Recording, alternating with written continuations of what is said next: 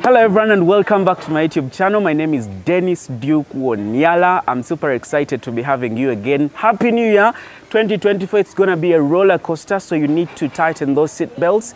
Today we're going to talk about, or we're going to have a conversation about how do we add value to our farm produce or our farm activities. For example, today I'm going to have a gentleman that I've actually had here before.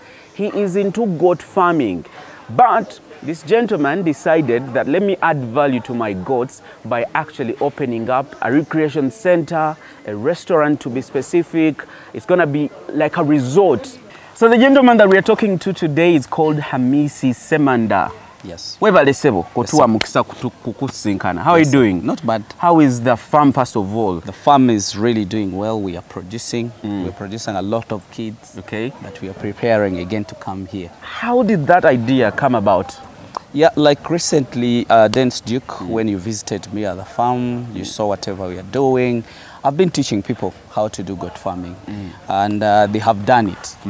Then what next? True. Actually, most of the businesses that we've been doing in the country here, they get stuck somewhere. And I decided to make at least a complete chain and make sure that at least there is something somebody might be looking at. That if you start goat farming, what do? You breed, you're looking at different markets like the way I was explaining to you. I thought about a lot of people, a lot of crowd that is really following me up. Then after following me up, what next? The reason why most of the businesses in this country, they are not mostly reliable. Why? Because they have no plan B. So for us, we decided from farm, let me also do the plate. So the vision of this, I know most of you have been seeing me in this level, ham and more breeding farm. Right now, I'm changing into ham garden, cafe and grill. What does it mean? We are doing what they call value addition. If you follow me and you're doing farming with me, from the farm, we have different animals. Good quality, which are going for breeding. Average quality that we sell for breeding, sometimes we slaughter. But right now where we are, the ones that would not be recommendable for breeding, we bring them here, we do fattening of them, then after doing fattening of them, we bring them on plate. I'm not looking at that as the stop point, because goat farming has a lot of segments. We have a lot of things that we use from goat farming. One, to the skin. We also have other things that can come out of that. So what I'm looking at is, if you do goat farming, well, it's very good. Then from goat farming, what next? Do goat farming, do value addition to plate. I'll be even explaining to these people how much money can you get from a value added product. Then also I'll be letting them know that we even have some other opportunities that we've not handled, and of which I need also their influence, I need their contribution, so that we also do the outlets, like the way you see the the shoe making companies, the belt making companies, the sausage making companies. You know, we don't even have the goat fillet. Have you ever seen it? The steak? No, I have not. So have you also seen the sausages? Not. Meanwhile, I've not seen for goats. Because of the demand, and the goat that I would even sell at 500,000 for breeding, when I bring it here in 8 months, I get over 800,000. So I think you can see the task. Yeah. So ladies and gentlemen, just in case you didn't know, today here, since I have come, I'm going to do the meat testing for a whole goat. I think I should feast on it alone. First of all, did you have prior information and knowledge in regards to this particular line of business, or you had to consult other people? I consulted a lot of people actually.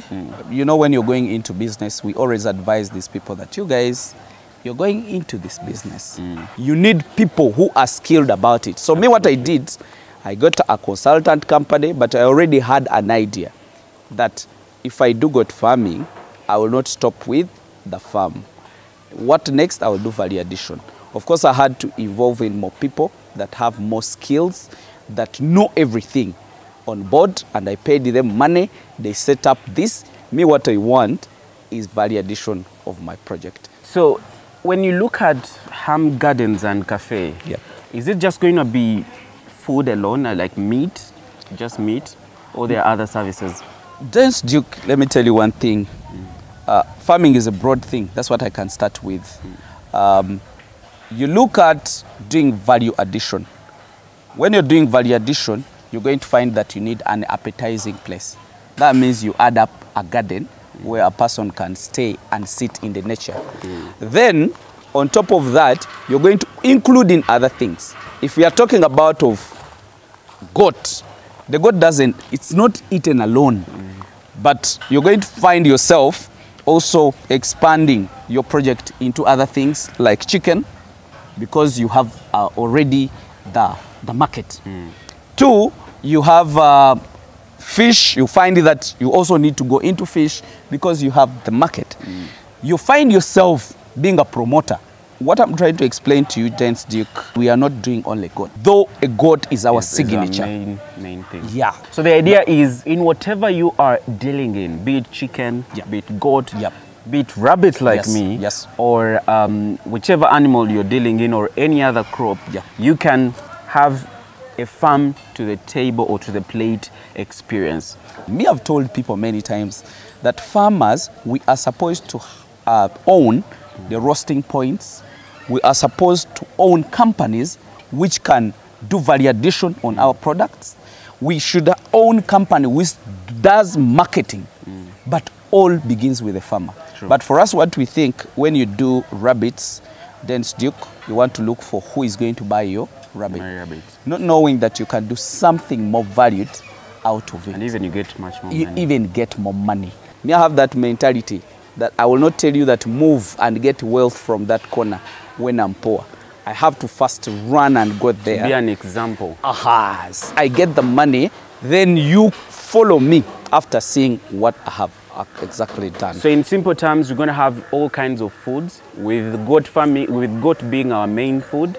And then we're going to have like parties, refreshment, and then accommodation. Is that what you're trying to say? Yeah, actually, Ham Garden is a place to be. Why? It's a place with a very good nature. You see the good flowers, the beautiful flowers. You see good fountains. You see good artwork. You get it? So we shall have the parties. We shall have the dinners. We shall have the proposing points.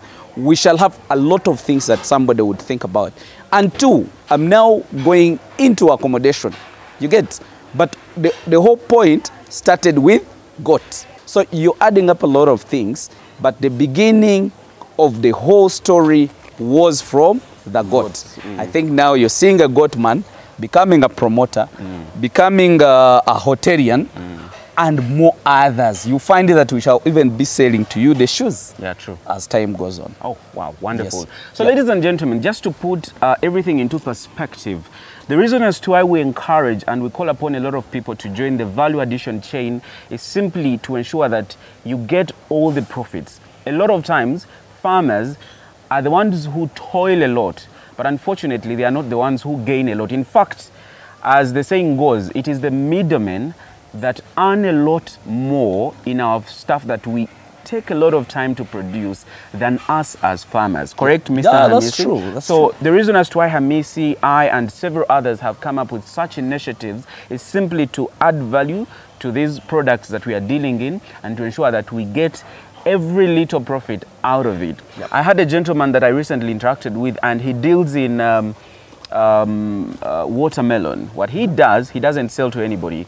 He gets a car, he rents it, and then comes to his farm, harvests his watermelon, and goes and sells it to individual customers. So a watermelon that could have probably costed about maybe 2,000, he sells it at 5,000, so he gets extra 3,000 more. So that's how people are actually trying to manage, and that's what you should equally do out there. So in the time that you've been in this business, at least not very long, of course it's still a new space, what are some of the challenges or that you got when you were starting the business? Hospitality is too much challenging than even farming. That's what I can tell you. Because you are dealing with a lot of people who are intellectuals, people who think for you, people who are planning for you. Just imagine a farmer, an ex-vet who went into farming. I had an idea. Then from there, somebody is going into hospitality. I don't know how they portion the meat. I don't know how they portion the plates. So I had to rely on somebody. So every person was telling me a lot of things. This is how this is done. Then finally somebody else come and tell me, I mean, this was a cheat. He cheated you. So I got a lot of confusion on the way, but I learned. I agreed.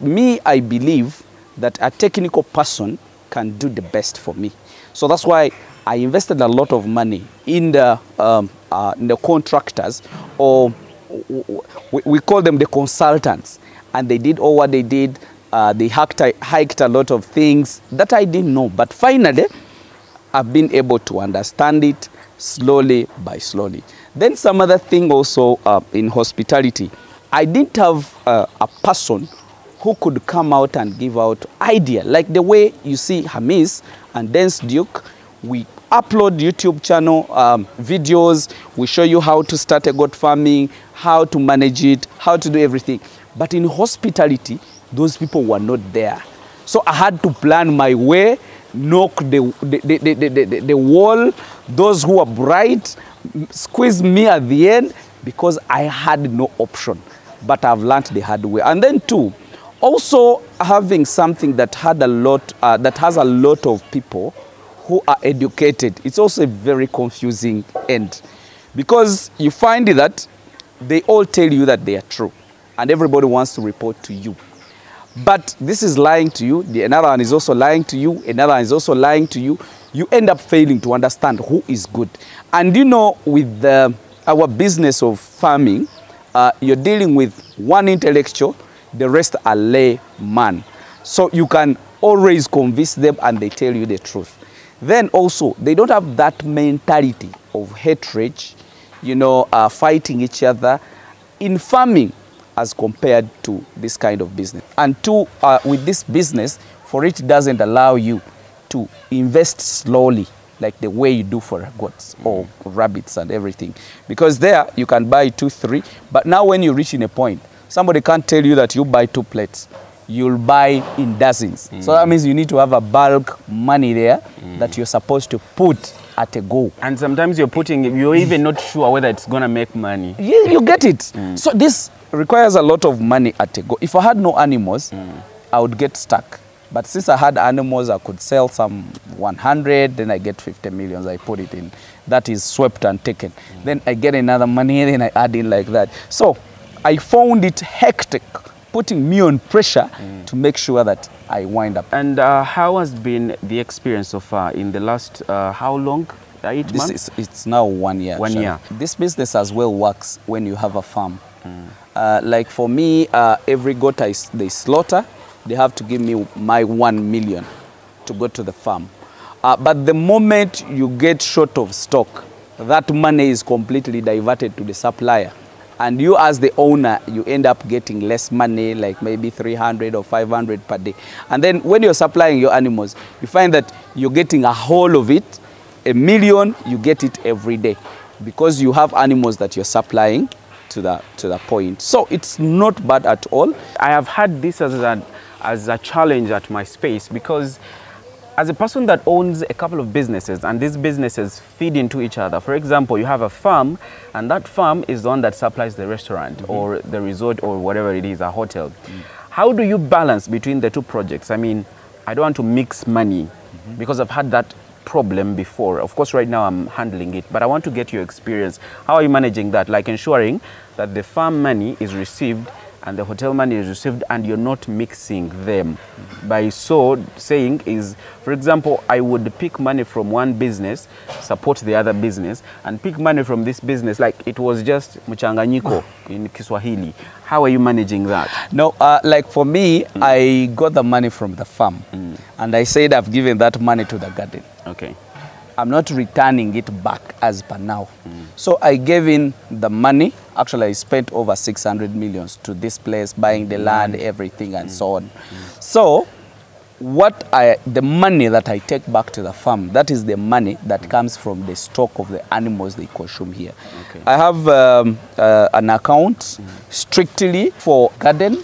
I have an account for a farm, and I have my own account that is running my own money. Okay. So the money, if they give me money here as my Saturday, I take it to, I get it off the account and you put it of the garden to my personal account.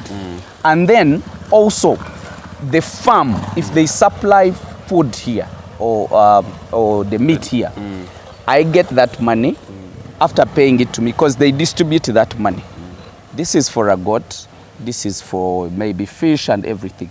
So for a goat, it goes straight to the supplier, which is the farm. Ham farms.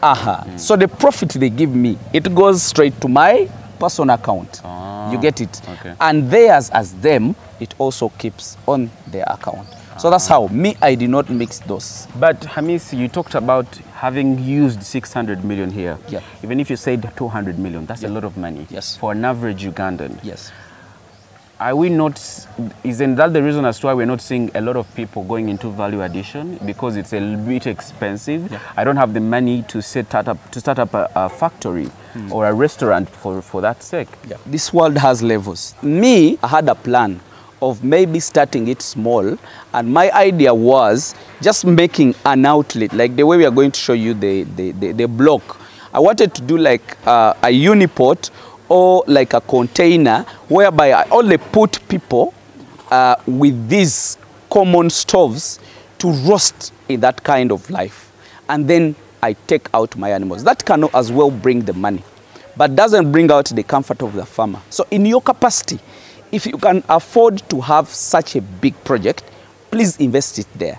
But if you can't afford to do that, still invest in your capacity. Even if you put an outlet, let's say you have a space or you're renting it or it's your own place. But me, what really, what made me do this, because I had where to pick the money from. But if you don't have it and you have your farm, please do a container, then put in the guys that roasts. Let people keep coming. So when you get some money, keep putting the tents, umbrellas, then you'll keep change every day. The moment you get the money, you put an innovation. The moment you get the money, put an innovation. But I wouldn't tell you that you guys, because you're a farmer, go pick all the money, do like the way you did. Me, my farm was able to support me, and that's where I got the money that I invested here. In Luganda, in one of our local dialects here, they say, Omumpi wakoma wakwata. You only walk your affordability. What you can afford is what you start with. That's the entire message that Mr. Hamisi was trying to tell us. So as we wrap up, what are those packages that are enticing at Hams? I mean, maybe you mentioned some of the things that you have here. Yeah, actually in my dream, I wanted to do everything best with the goat. Okay. Goat is my signature. Goat pizza. Goat pizza. Goat stew, goat whatever. Goat stew. We do whole goat. We do pan-fried dry. You know, now I'm now speaking the language of the hotel. Hotelians. Sorry, from farming to also another language. So we do pan-fried dry, pan-fried wet. We do goat muchomo. We do stir-fried. Stir-fried doesn't have any bone in it. You get it? But also fried. There is those that they just roast with any oil. You get it? So now if you're taking a whole goat with all the accompaniment and it's around 15 kilos, it will go for 700,000. You get it? But that one, you just tell your people what you want. They can put in rice, they can put in Irish potatoes, they can put it whatever you want. These guys, they can put it there. Then when you come, we give you your whole goat with all the legs, and also we give you the knives. We give you all whatever you need. Then you open it yourself and you do it like the way you want. Wow, interesting. And that's exactly what I'm going to show you in the next couple of minutes. I'm going to make sure that I show you as we are enjoying that goat. So dear farmers, you've heard it from Hamisi Semanda, the farmer, now almost a hotelian. because it's going to be a hotel. Oh, you're going to have accommodation as well? I'm going to have accommodation. Swimming pool? I'm going to have a swimming pool. Sauna? I'm going to all put those- sauna, Okay. steam, gym, professional massage. I'm also going to put a mini supermarket somewhere. I'll put a mini boutique. Okay. I want to make a one-stop center that when you happen to come to Ham Garden, you have everything that you want professionally. So, ladies and gentlemen, let's go and test the goat.